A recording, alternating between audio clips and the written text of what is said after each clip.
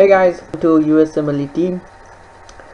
Today I'm going to discuss about hypoparathyroidism. Before starting, I request you to subscribe to my channel and keep looking into my channel for new videos. Every time I download new videos on important topics for Usmle examination, so that's why I request you to subscribe so that you will come to know important points. If I made any mistakes during the presentation, please let me know. I'm here to correct. I need your help. Okay, so let me start with this hypoparathyroidism. Okay, hypoparathyroidism is a condition of parathyroid hormone deficiency, right? So PTH deficiency. So if you know the axis and the action of PTH, then definitely it's very easy to understand what is hypoparathyroidism is, right? Let me start. Okay, in the previous two videos I explained you the hyperparathyroidism, primary and secondary and tertiary. So this is a hypoparathyroidism. So again I am explaining the same thing, the physiology, right? So try to concentrate, sit back and just listen. Okay,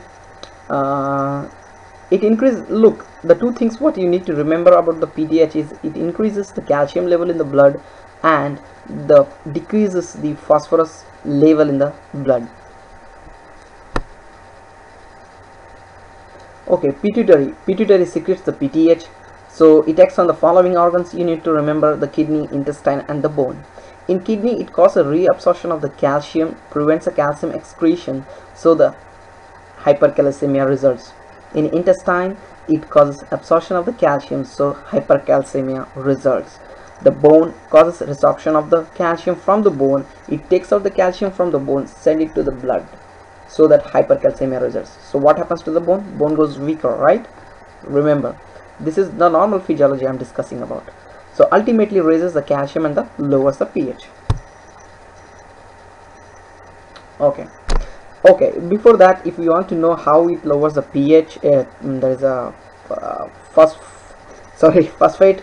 It causes excretion of phosphorus from the kidney, so it lowers the phosphate in the blood. This is how it acts. Okay, let me start. In the absence of adequate PTH activity, the ionized calcium concentration in the extracellular fluid falls below the reference range. So what happens when there is a primary hypoparathyroidism? The PTH level is not increased, it is decreased, so the calcium level starts falling below the normal range, so hypocalcemia results. Secondary hypoparathyroidism is a physiological state in which PTH levels are low in response to a primary process that causes hypercalcemia, right?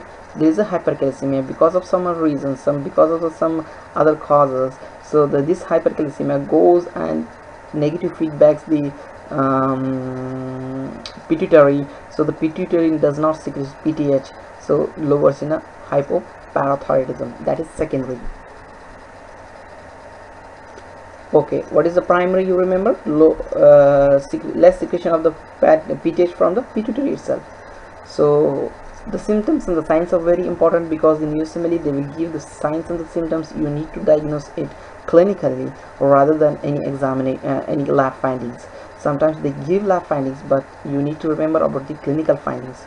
So paresthesia involving fingertips, toes, perioral area, hyperirritability, fatigue, anxiety, mood swings, seizures, hoarseness, wheezing and the dyspnea, muscle cramps, diaphoresis and biliary colic. Remember, the rest you can remember. The most important thing what you need to remember is hypomagnesemia, hypokalemia and alkalosis. Remember, this is very important point. Okay, there are two signs, very important signs. There is Chopstick signs and Trousers signs. The facial twitching, especially around the mouth, is induced by gentle tapping the ipsilateral facial nerve as it courses just anterior to the ear. So Chopstick C comes first, so it's on the facial. Remember, that's it. Rest you know how to do it. Trousers sign, carpal spasm, is induced by inflating the blood pressure cuff around the arm to a pressure 20 millimeter of mercury above the obliteration of radial pulse for 3 to 5 minutes.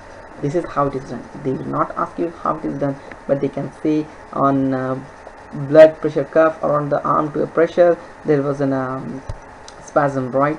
So you need to remember what is Trousers sign is.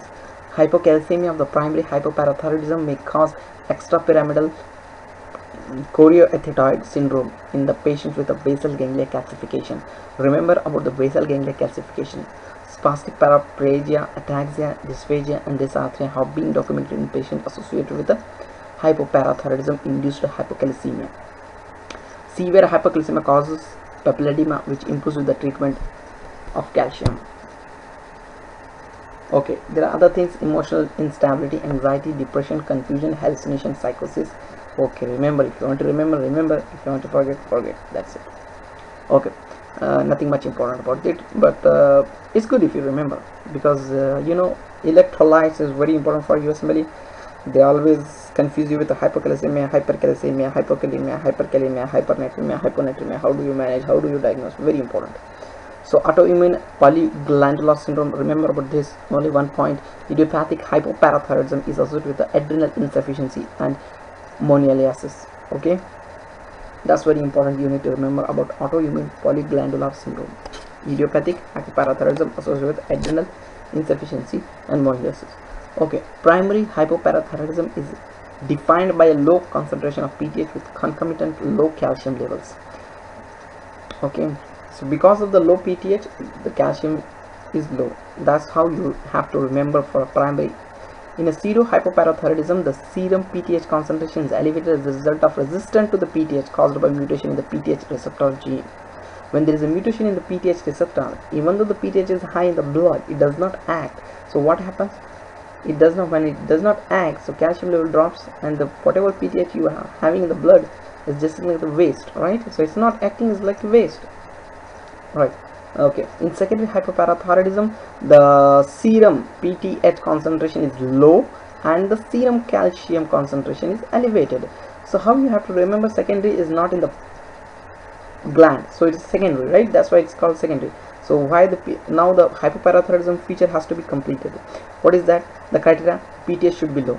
So how it can be low? When elevate the calcium level. So this is how the secondary hypoparathyroidism is. Okay, the calcium ion is highly bound to protein. Very important. A total calcium level cannot be interpreted without a total protein or albumin level. So if you want to say the total calcium level, so before telling, the ionized calcium is very important, and you need to remember the calcium levels cannot be interpreted without total protein and albumin level. Hypoalbuminemia causes drop in total calcium concentration. Remember, hypoalbuminemia causes drop in total concentration. Measurement of 25 hydroxyvitamin D is necessary. Serum magnesium hypomagnesemia may cause PTH deficiency and subsequent hypocalcemia. So magnesium decreases, PTH decreases. Magnesium decreases, PTH decreases. So calcium decreases, all decreases. Okay, remember, very important point for Usmle. They will correlate you, they will ask you, and the patient, the suspect of diagnosis of having primary hyperparathyroidism, which of the following could be seen in this patient? Hypomagnesemia. Remember about this. Treatment of the patient with the hypoparathyroidism involves correcting the hypocalcemia by administering calcium and the vitamin D, right? Autotransplant is usually placed subcutaneously in the forearm or in the neck. So this is how it is done. A diet rich in the calcium content is advised. Okay, thank you so much for watching my video. If you have any questions, please let me know. If I make any mistake, please let me know, I will correct. And thank you so much for watching. Please keep subscribing.